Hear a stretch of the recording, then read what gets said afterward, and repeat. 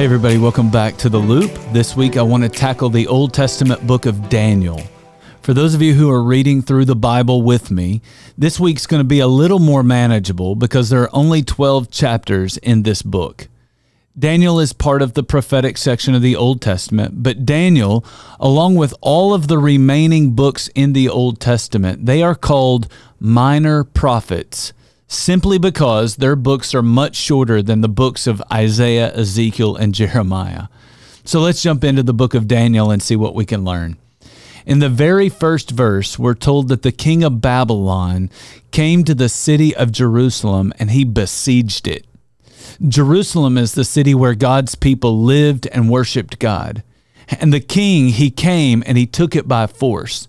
The king's name was Nebuchadnezzar.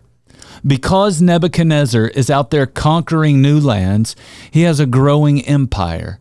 As his empire grows, his need for more people to run his empire also grows. So Nebuchadnezzar has these young Jewish boys taken miles and miles away from their home and their families, and in essence, he indoctrinates them in the ways of Babylon. The problem is that Babylon is a very ungodly place. As these young, impressionable young men live in Babylon, there are all kinds of things that threaten to corrupt them. According to verse 4, they're going to be trained to think like the ungodly Babylonians think. They're going to be encouraged to speak the way they speak, to eat and drink the things they eat and drink. But according to verse 8, Daniel resolved not to defile himself.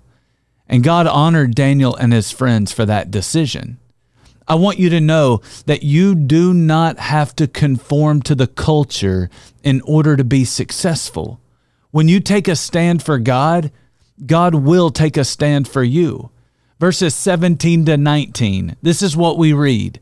To these four young men, God gave knowledge and understanding of all kinds of literature and learning. Verse 19, the king talked with them, and he found none equal to Daniel and his friends, and so they entered into the king's service.